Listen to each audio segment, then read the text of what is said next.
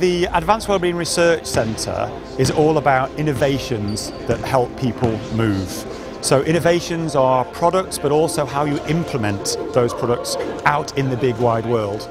So in terms of people, it's about the whole population. It's about youngsters to older people. It's about those who are sedentary to those who are already moving and those who are perhaps just about to get gold medals. So we'll be having referrals from GPs about physical activity. We'll have discharges from hospital into those centres, and there will be also the private sector who are very much wanting to develop healthier lifestyles for their employees as well. So this facility will be one of a number of facilities on this site, and we can use this centre to help people in the neighbourhood to engage in physical exercise, to improve their well-being and to develop healthy lifestyles. We were very excited by the prospect of being involved with a really innovative scheme with the AWRC, which fitted almost exactly from an ethos perspective between the two organisations.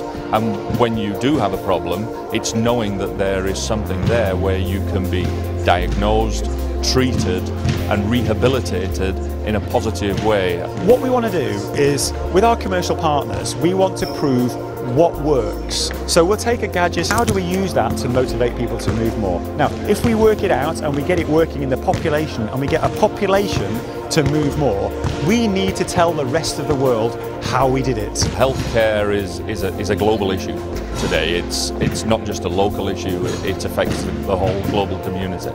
And what I hope we can do through this partnership is to start to develop some research that can change clinical pathways. So, in terms of obesity and diabetes, can we start to avoid some of these issues by the wellness agenda, by exercise, by prevention?